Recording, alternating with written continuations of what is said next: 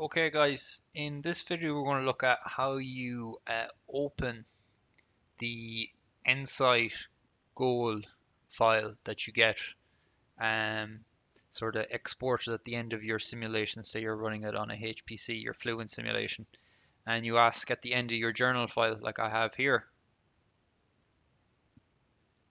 Let's see now.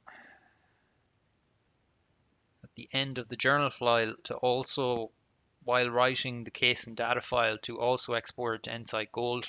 This is for, and you can see I call it there Bluff Para for exporting Paraview, call it whatever you want. And then I've decided all these data sets that I want to be exported. So you need to ask for each of these individually.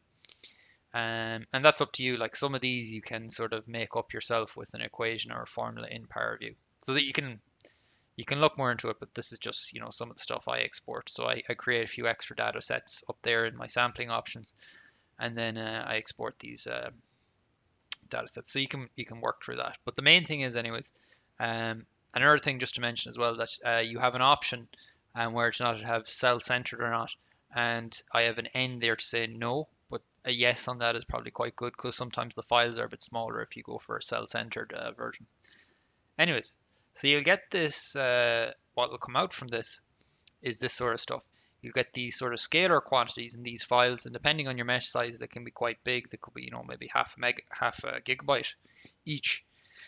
So that's why maybe not using as many of those, like how I was creating ones for Y plus, and then maybe like deriving them using a formula is a bit more efficient, but whatever.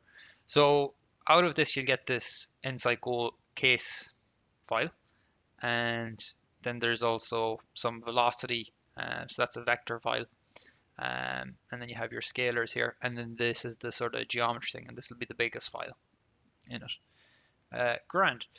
So what you want to do is you want to open this up here with the notepad.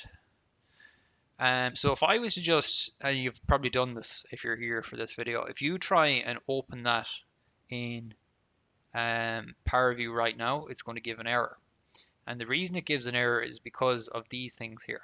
These little quotation marks. They shouldn't be there. And then you'll also get a not critical error that gives out about this 2 lines down the bottom. So I might as well do it here. So I'll just pause this. Okay, so we're in Paraview. So if I open this up as it is now, I get an error. There's a few errors, okay?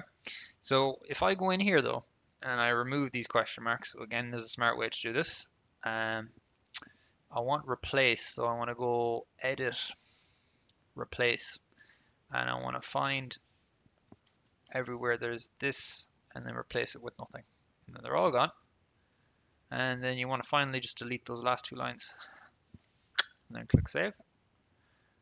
And then delete this and open it up again. Like so. And then click apply. And there won't be any errors this time. So 1 second now, just make sure. Grand, so you see that loaded up there. Those errors there are from the very first time that I loaded it in. So once those quotation marks are gone, and once those them last 2 lines are gone, you'll get rid of all those errors and things will load in with no errors. Okay, so and grand, and then you can learn how to post-process thing in Paraview in your own time. Grant, and you can see here you can load in the arrays based on what we got from Fluent. And one thing as well too, if you are using Paraview, to sort of look into states and how you can save and load states, and they can save you quite a time if you're post-processing. But I personally prefer post-processing and assessing in Fluent. But the advantage of Paraview sometimes, if you have really high cell counts, it's a little bit less intense on RAM. Okay, right, we'll leave it there. Okay guys, I said I'd just add a little extra if you are new to Paraview. There's loads of videos on the internet to learn how to post-process in it. But the main feature to kind of know about is this extract block, because it takes this sort of big domain chunk and it'll convert it into, say, just the airfoil. So you go to the way it works is with filters, and you can kind of turn on and off what you want from the block. So extract blocks are one of the most important things in this. And as well too, we do a lot of half vehicle simulations, So one thing you can do as well, once you have your half vehicle and your extract block, you come over here and you can use reflect. Reflect then will spin it over. Okay, I'll leave it there.